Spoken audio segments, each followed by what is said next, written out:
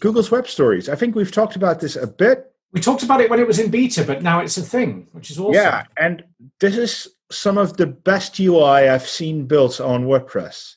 Yep. For quite a while. So Google has released a Web Stories plugin that allows you to build web stories that look like this in the search results. So on the left and on the top here, you see big, large brands doing this. And in the bottom, there's Samuel Schmidt. Is that someone we know, Jono? It is indeed. I should give him a shout. Very nice. But as you can see, you can now have stories like that from your simple WordPress site.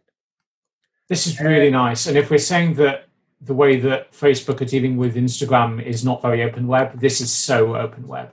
And open source competitor stroke equivalent to Instagram's format, I think, is a really interesting idea. Because the idea, the big text on image storytelling format is definitely a thing. It's a new concept over the last couple of years, but it's one that's really transformed the web. I think this is really exciting. I think it's also exciting because it's built on Gutenberg and AMP working together, which are two technologies that we've been very involved in, are very excited about, both in their own right as pieces of the future of the web. So all of this culminating in something truly open and transformative is pretty awesome. Yeah, I honestly, if you have a site where you're not doing anything mission critical and you can play with stuff, do install this plugin and play with it and see how incredibly powerful it is. It is. There's still early days, of course. There will be bugs, etc. But it to see what they've built in a relatively short time is, well, it's impressive.